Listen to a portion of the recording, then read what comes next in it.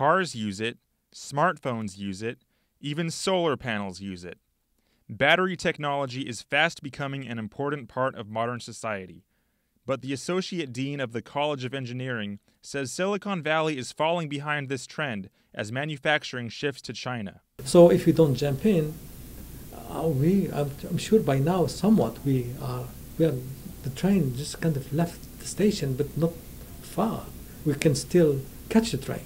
Hambaba is teaming up with CalCharge, a coalition of tech companies and research institutions, to offer the Battery University this summer and train a specialized workforce for this growing industry.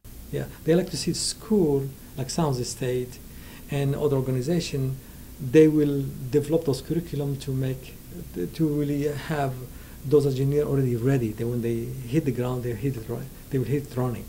Engineering student Hari Krishna Padadia sees the benefits of improving battery technology. Since I'm a mechanical engineer, I really like the idea of cars, and cars have batteries. So, plus, by having better batteries that can last longer, such as the new phones or any equipment that can last on batteries, even laptops, it would be better for even use for users.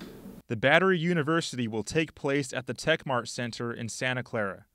But despite the classes being held almost 10 miles off campus, Hari Krishna isn't deterred from the program. In summer, it's pretty much either you do something productive or you just sit back and play games. So I'd rather go and learn something new if it's a good opportunity.